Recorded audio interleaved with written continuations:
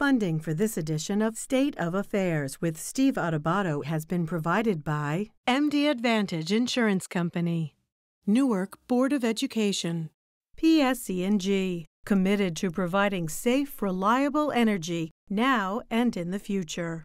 The Healthcare Foundation of New Jersey, the North Ward Center, TD Bank, PSEG Foundation, Community Food Bank of New Jersey, and by Robert Wood Johnson Foundation, working for a healthier, more equitable New Jersey.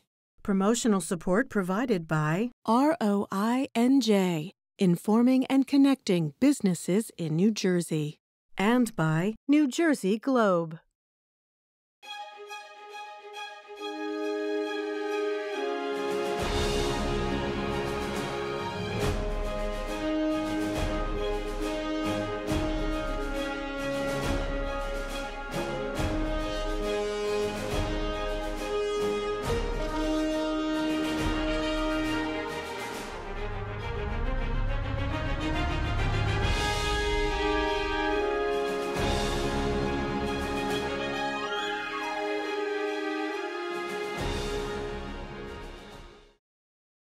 We're now joined by Dr. Glenmarie Matthews, Director of Complex Family Planning at Rutgers, Robert Wood Johnson Medical School, and Robert Wood Johnson University Hospital. Doctor, great to see you.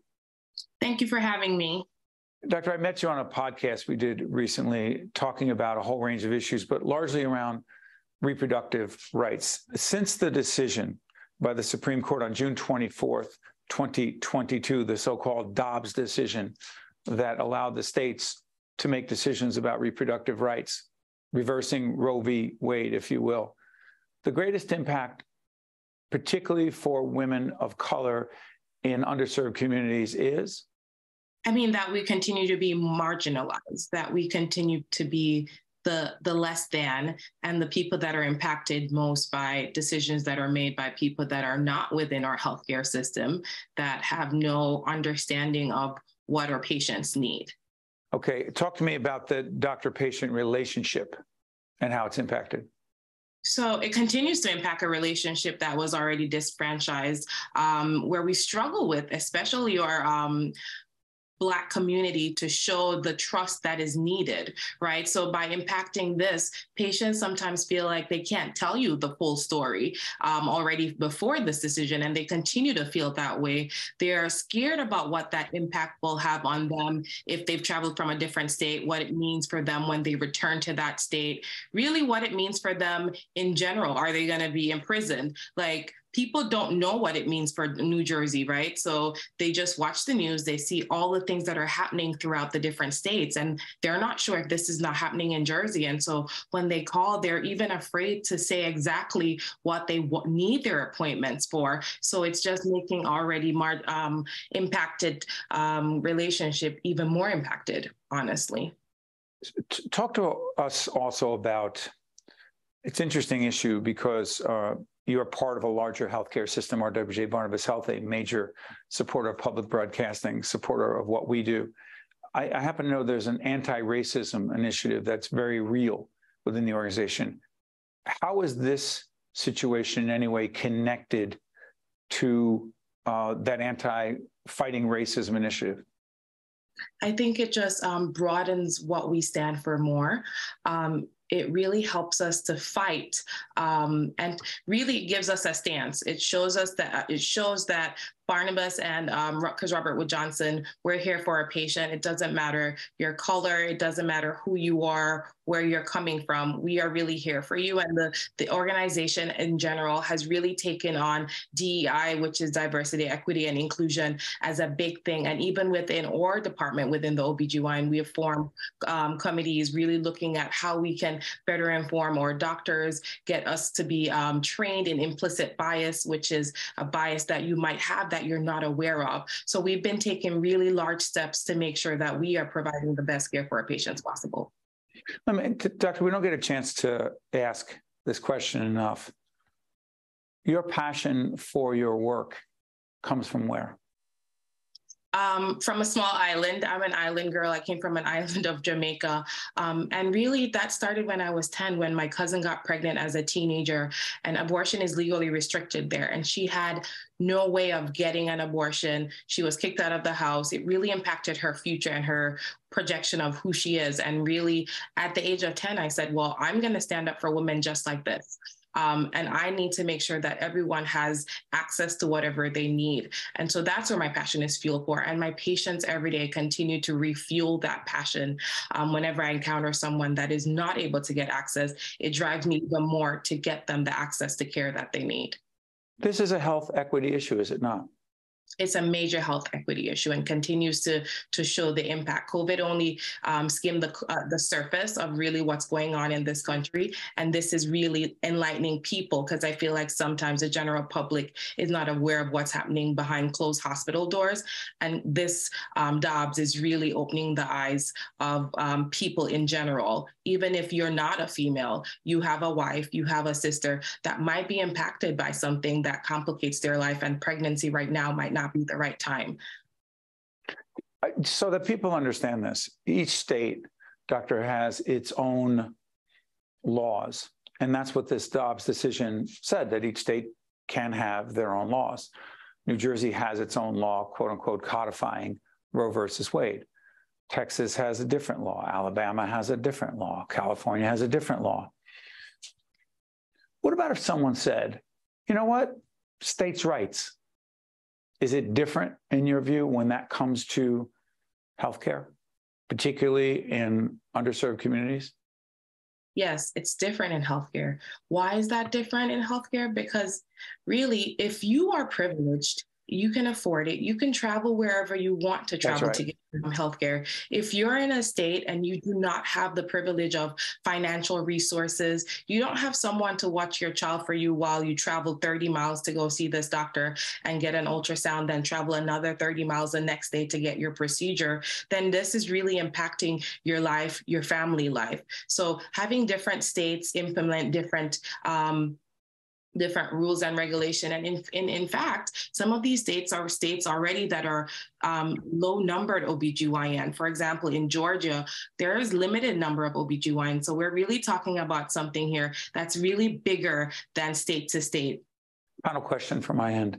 Because people who can move around to other states in terms of reproductive rights are doing that, to what degree have you seen your patient load or the patient load of your colleagues increased here in New Jersey?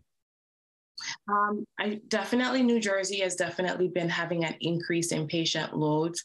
I've seen patients that has traveled as far as from states such as Louisiana. So people are traveling very far to get the care that they need.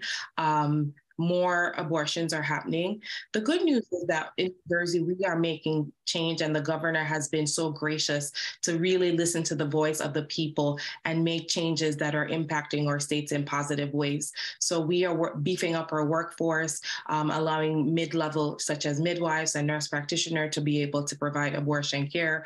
We're trying to get them the training they need in order to really beef up our workforce. So we're working hard on this. And New Jersey is seeing an increased number and will continue to see an increased number, but we are ready. We are ready to help the people in New Jersey and the people in other states, wherever they're coming from. We're here for them.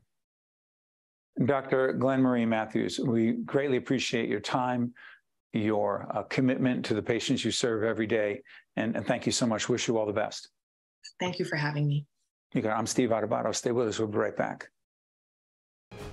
To see more State of Affairs with Steve Adubato programs, visit us online at stateofaffairsnj.org. If you would like to express an opinion, email us at info@caucusnj.org. Find us on Facebook at facebook.com/Steve Adubato PhD and follow us on Twitter at Steve Adubato. Do you know someone who's done something extraordinary for others, whether a community service or an act of heroism? That person may be a candidate for the Raspberry Award for making a difference. Help us pay it forward by honoring New Jersey's unsung heroes in their efforts to make a difference in the lives of others.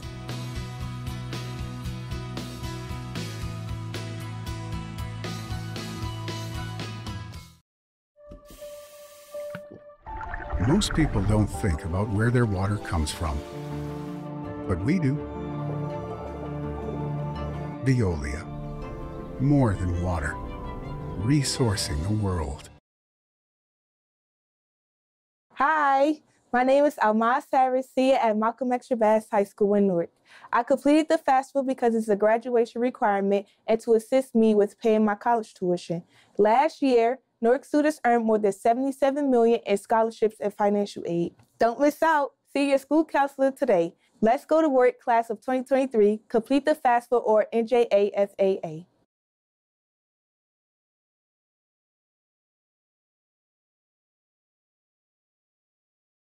We're now joined by our longtime friend, Doug Doyle, news and sports director at WBGO 88.3. How you doing, my friend?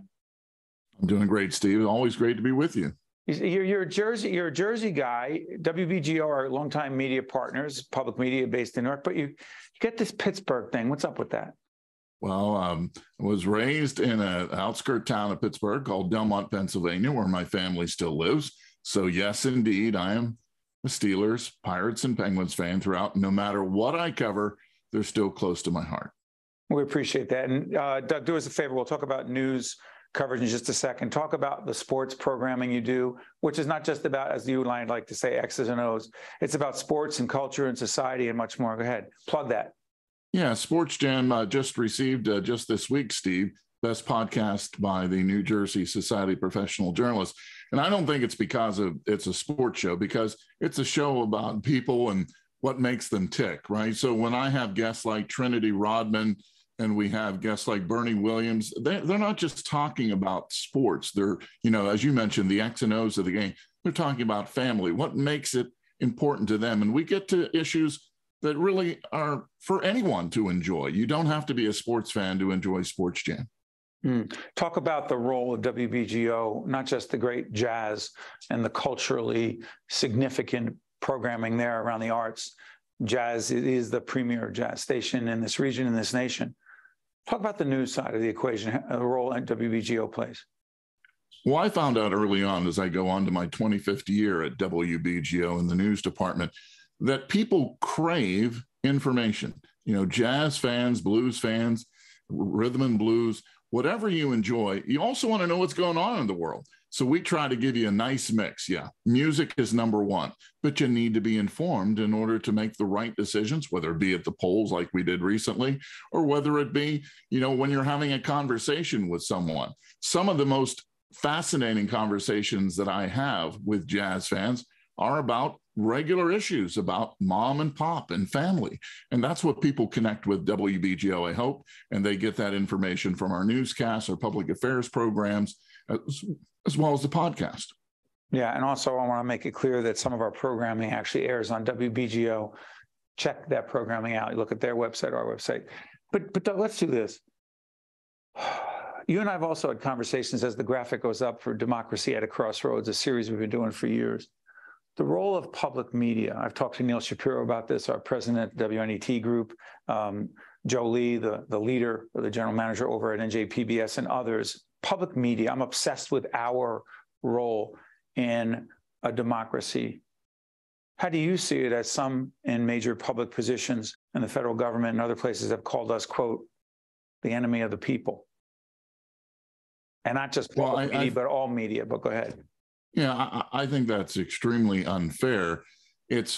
You're getting in-depth coverage when you're talking about public media. Programs like the one you have right here, we're talking about the real issues that matter. You're not getting the cookie cutter that you might get on the commercial side. You're getting a chance to get as many different sides to the story as possible. We don't have to rush through when we do features about whether it be, something that's happening in Newark or elsewhere.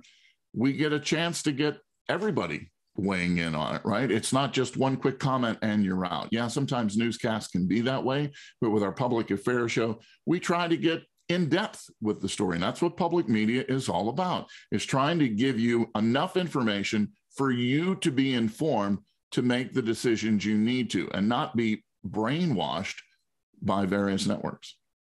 As you say that, Doug, you've heard me say this before. People who watch our programming know I say this. We don't have a horse in the race. And people go, well, what does that mean?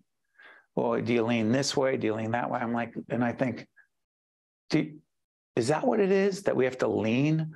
We don't lean in any direction other than having respectful, civil, substantive, impactful conversation. People, oh yeah, right. And I know you believe, I'll get off my soapbox, but I know you believe the same thing. You have no horse in the race. We like horse racing, but we have no horse in the race. Go ahead. Yeah, but we have to understand that this country is so divided now. So if you want to have ratings, if you're a commercial network, you want to have ratings, you're going to have to probably lean one way or the other, because if you're down the middle, you might not attract the viewers that you want to attract. You've got to have passionate people. And I think that's why we've seen, on both sides of the aisle, we've seen just really biased reporting from all over the place. In public media, we have to do a better job ourselves of making sure that we present the whole story. And then we have to convince people that, yeah, this is the place you need to tune into, so you get all the facts. Then you can make the decision, because that's what's important, Steve, is that you, the viewer, make the decision based on the information, not you based on what somebody else is feeding you. You know what's so interesting about that, and I'll get off it. If the same action by a government official is done by one person that your media organization leans toward because they're of a party or a place in this political spectrum that you agree with, then it's okay. If someone on, quote, the other side, quote unquote, the other side, does the exact same thing, they're the worst person in the world, they're horrible, they're corrupt, you need to investigate. And I'm thinking to myself, can't people see through that? That is not only biased reporting, but dangerous reporting. I said I'd get off my soapbox. I'm not. Well, I think that, when you talk about whether people see through it, people see what they want to see. People want to connect with something, right? And all it takes is a few things happen in your personal life not to go well, and then suddenly somebody has to be to blame for it, right? You have to find, if someone's in office or they've yet to be in office, somebody's got to blame for your hardships, not just you, right? It's got to be the people who are running the country. So I think that that's why people lean one way or the other. But I'll be honest with you, I enjoy watching a news conference with a political official and flipping to all the different channels to see how they spin it, because it's so different. It's like in a different world. Including election coverage is spun different. I'm like, aren't those the results? Can't we just agree on? Never mind. Okay. Hey, Doug, I'm sorry. That's what happens when you and I, these are the conversations Doug Doyle and I have offline as well. Hey, WBGO Jazz Media Workshop, what is it? Because we're very concerned about education as well. Go ahead. It's a great program, a grant-funded program. Steve Williams, our CEO and president, wanted to give people the same opportunity that he had when he was younger, give them a chance to learn about the business. And so I came in and said, Steve, let me take over this program. We'll teach them how to produce their own podcast. And we got everybody involved in the station at all different levels.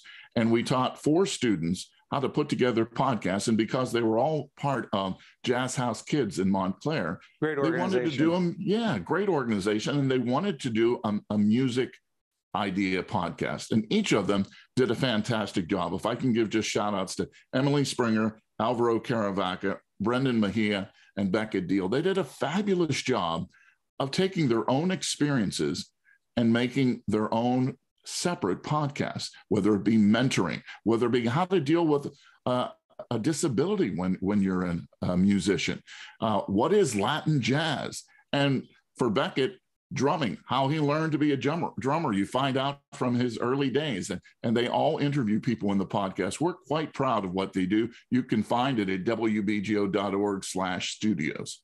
Yeah, that's important stuff. And let me also disclose this, that WBGO is a media partner of ours, and Doug's been working with us in the developmental stages of a sports and society and leadership centric podcast. He not only understands broadcasting in sports, but why it isn't simply the X's and O's. My good friend, our good friend in the media, and also check out the Steve Williams interview on steveadubato.org. We did an interview with Steve a while back. Cannot thank you enough, Doug. To you and the family at WBGO and public radio overall, we thank you for the work you do. Thanks, Doug. Appreciate the opportunity, Steve. Good luck to you. You got to stay with us. We'll be right back. To see more State of Affairs with Steve Adubato programs, visit us online at stateofaffairsnj.org. If you would like to express an opinion, email us at info@caucusnj.org. Find us on Facebook at facebook.com/Steve Adubato PhD and follow us on Twitter at Steve Adubato. Do you know someone who's done something extraordinary for others, whether a community service or an act of heroism? That person may be a candidate for the Raspberry Award for making a difference. Help us pay it forward by honoring New Jersey's unsung heroes in their efforts to make a difference in the lives of others.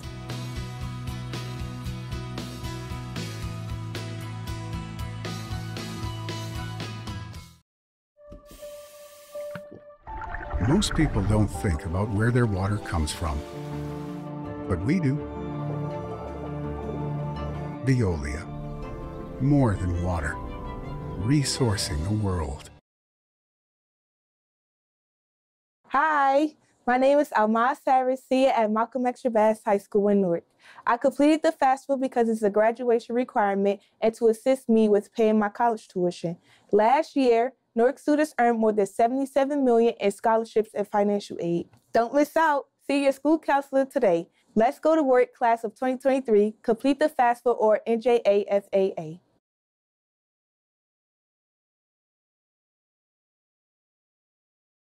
We are once again joined by Catherine Wilson, President and CEO, United Way of Greater Newark. Catherine, great to see you again. Thank you. Thank you for having me. We'll have the website up for the United Way. Tell everyone what it is and the important work you do. So, United Way exists to disrupt the cycle of poverty in the Greater Newark area. And we do that through the social determinants of health, education, financial stability. And we also do that through volunteerism and advocacy as well.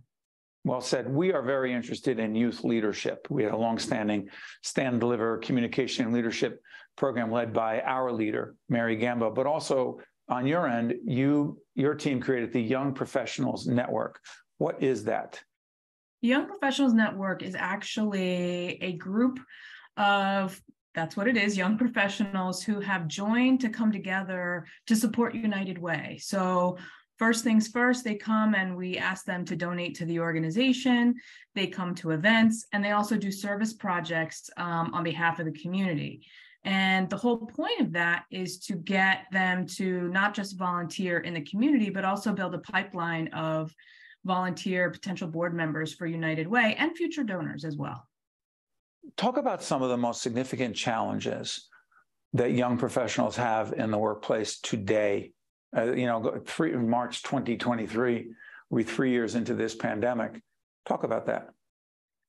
I think that one of the challenges that we're facing as leaders in organizations is that we're seeing our teams become and continue to be socially isolated. Some of us continue to work from home, even in the hybrid situations.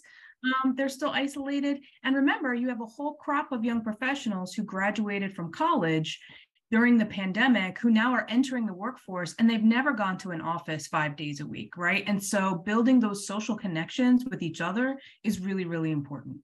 But Catherine, let me try this. We have a young marketing professional on our team, mid-20s. She likes working from home. She likes working remotely, but I do wonder about the connection, if you will. Is it good enough?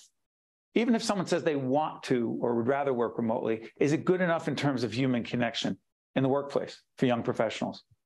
I don't know that it is. And I think that's in part why we thought it was so important to create this Young Professionals Network, so that young professionals could network with each other and then network with professionals who have been in their field or in different fields for a while, because it's really important that they continue to have that social connection in addition to building workplace skills, right? So practicing public speaking, practicing group projects, practicing being on time somewhere. I mean, those things are the soft skills that we look for in our workforce, and we want them to be able to come together and continue to practice those skills.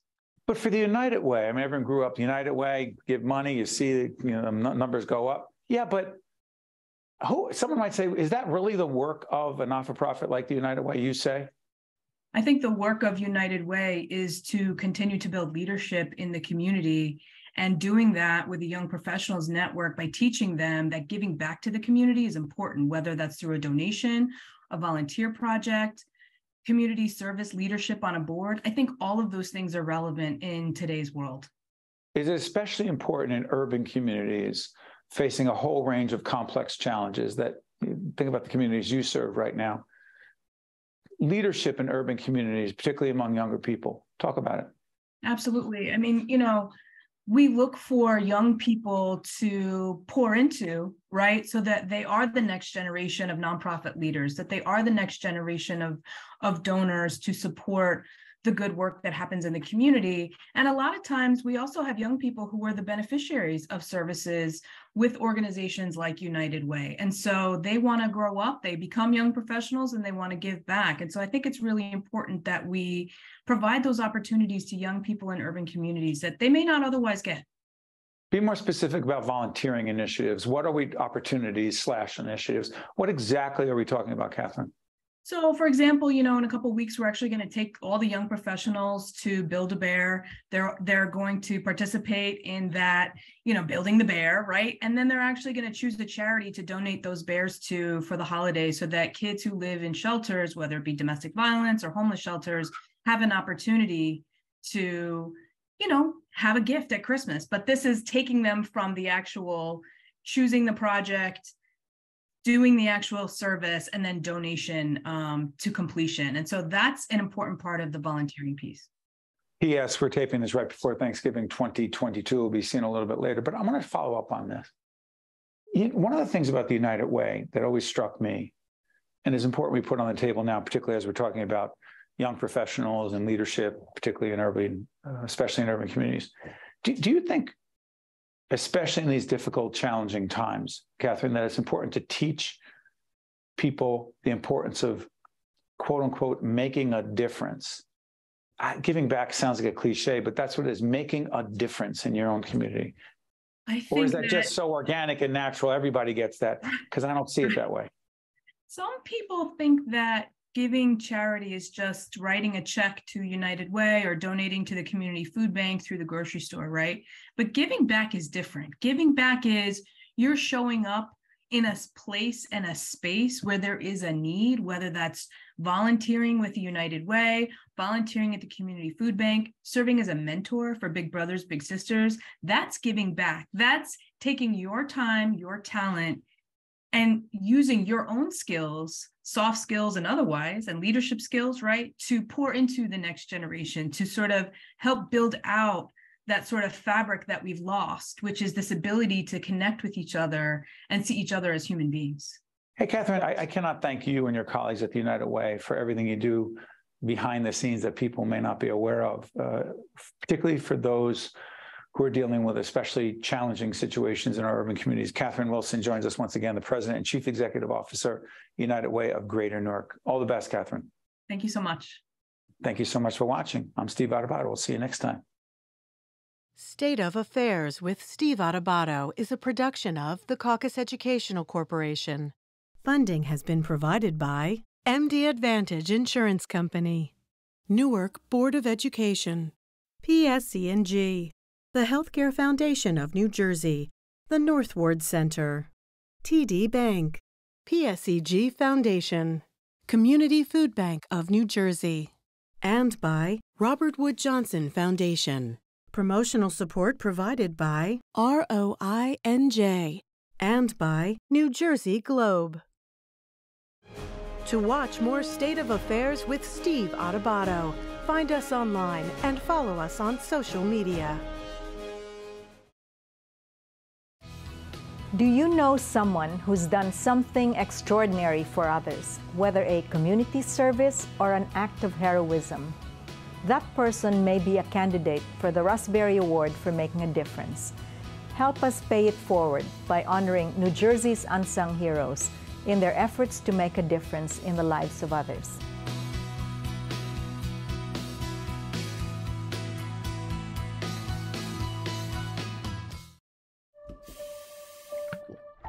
Most people don't think about where their water comes from, but we do. Veolia. More than water. resourcing the world.